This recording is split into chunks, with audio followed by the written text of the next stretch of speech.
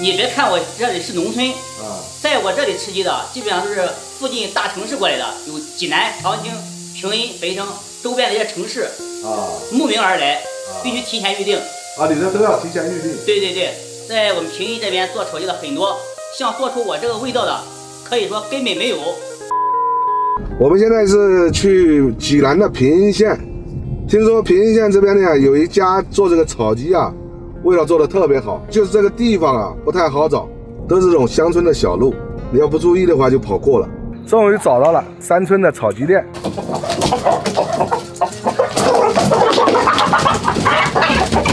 这农村味的土公鸡，这是1年左右的鸡。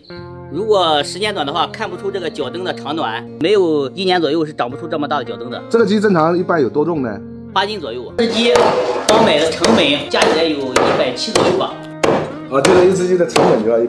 对，因为我家用的这个鸡的原材料比较好，我家的鸡是吃的五谷杂粮，原材料好才能做出好的口味。咱这个鸡现在卖多少钱？230的套餐，这个230包括4个青菜、大盘菜。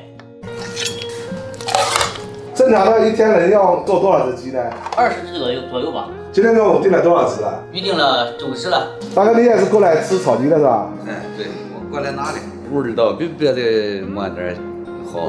我今天是大包带回家的，昨天是在这儿吃的。昨天在这吃的？昨天在连吃好几天了。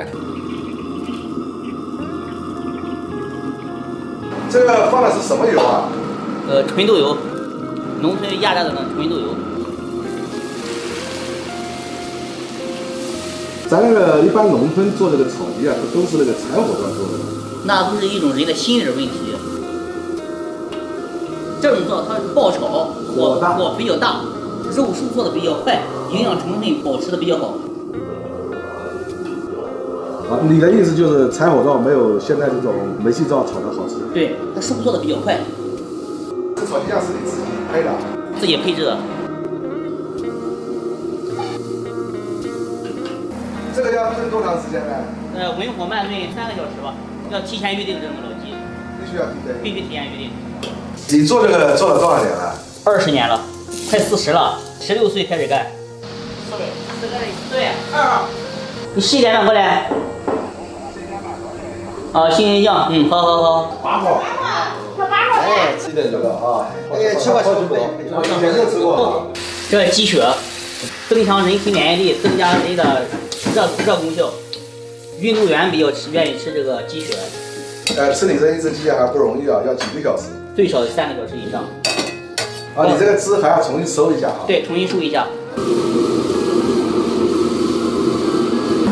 还要弄那个篦子篦一下对，这样口感比较好。什么东西都不用放，你像别家有的放青椒什么的，它都串味儿，这就是我们当地的一种特色，有一种原始的感觉。大家看一下门口这么多车都是来吃他家这个炒鸡的。这个才是地道的农村土炒鸡，他这一份鸡呢是230，然后呢他送了4个素菜，青椒土豆丝、木耳炒芹菜，这是一个凉拌的黄瓜拌豆角。不要这4个素菜的话，这个鸡是210块钱，相当于这4个素菜只有5块钱一个。我们来尝一下它这个鸡，它这个鸡吃到嘴里面就是那种肉质非常紧实，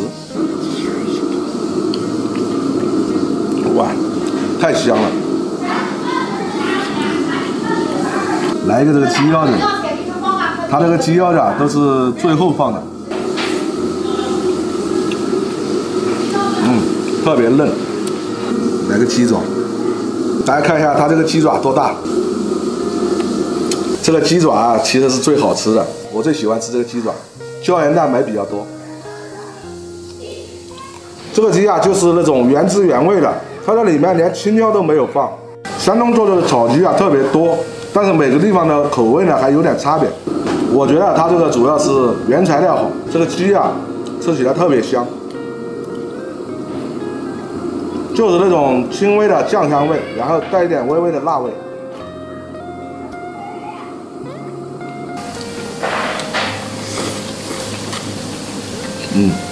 它这个土豆丝炒的也好吃，就那种酸辣口的。这是标准的一个大公鸡啊，大家看一下，你看这个鸡冠多大，